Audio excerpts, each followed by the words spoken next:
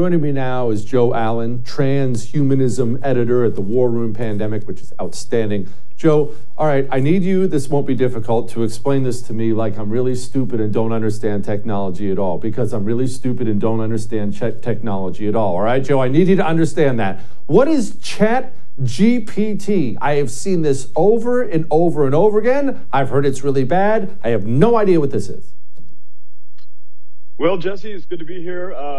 I will speak very, very slowly. ChatGPT is a chatbot. Chatbot is just a form of artificial intelligence. It is specifically, this is the big word, it's a large language model. And what that means is you ask it a question, and it, in some sense, understands what you're saying, and it's predicting what the most appropriate response will be, word for word, right? So it's a very simple mechanism. It's trained on basically most of the internet, all of Wikipedia, and a mile-high stack of digital books. And drawing off of that, if you ask it, for instance, do you have a soul? And there's no guardrails up to say, that you can't answer the question, it will then dig into that vast corpus of language and try to come up with the most relevant next word, stringing together whole sentences, stringing together paragraphs. And what's amazing is because it is trained on all of these different instances of human language, what it spits out sounds human. It's uncanny. And if you saw the recent transcript that the New York Times columnist published in full, you can see that its answers sound not only eerily human, but also eerily malevolent. Okay, you know what? We're going to come back to the malevolent thing in a moment. I want to circle back on something you said. Taps into something to write these sentences. That's my question. Taps into what? I don't pretend to understand this technology or artificial intelligence, but I do get what you just explained there. What's it tapping into? Where is it sucking information from to then talk? So GPT, and GPT stands for generative pre-trained transformer. And that's a fairly old technology, and meaning it's a few years old. It's put out by a company called OpenAI, founded by Sam Altman, who's gotten a lot of media time, and of course Elon Musk, who is nothing but media time. And this GPT program is trained, right? So an AI is basically an artificial brain. It's a virtual brain with virtual neurons, known as a neural network. And in the training phase, the way they do it, they feed it, again, it's called Common Crawl. It's most of the internet. Books 1, books 2, it's just a huge corpus of text. And also most, if not all, of Wikipedia.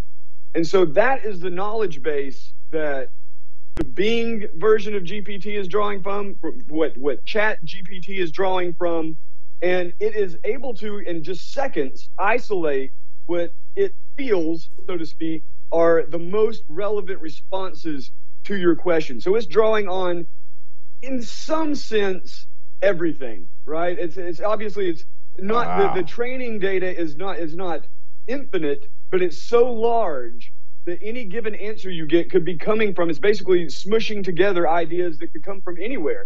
And because it's a black box, meaning that you can't look inside to see what path it took to get to the answer, all you have is that answer. It just, the input is all of that data plus your question, and the output is completely unpredictable. That's what makes artificial intelligence so important as opposed to just old school programming, right? Like just rules-based programming, where you could easily predict from the data set what would come out of it, right? Or you could trace it back to the data set from the answer according to those clearly delineated rules. With artificial intelligence, it's a kind of a fuzzy logic.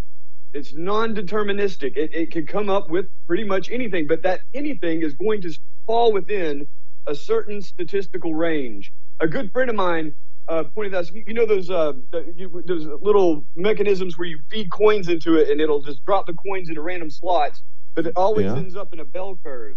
And that's basically how ChatGPT works. And in the beginning, it would come up with all these really non-biased sorts of responses. But once OpenAI and probably the users who are training it as well, once they realized that this thing would be spitting out forbidden knowledge from conservative mentalities, they kind of removed the pegs that would allow those coins to fall into the conservative category and shifted it over so that it would only give you a kind of a bell curve with a left-leaning or so-called woke kind of mentality. So, you know, in general, Jesse, it isn't magic, but it is unpredictable enough and it's convincing enough as a personality. I think the social impacts of this are already profound, and going forward, they will be tremendous.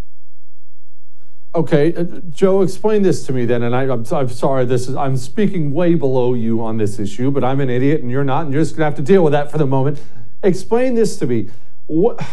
Why should I care right now? And this is what I mean. I know it's impressive and whatnot, but what is this thing currently running or in charge of or part of, or what's it going to be part of? Are these things going to be running a bunch of killer army robots? Are they going to be making my medical decisions for me? Like, I don't understand how involved this thing is going to be in my life.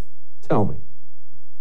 I think that the most important thing people need to worry about is what this is going to do to the next generation's brains.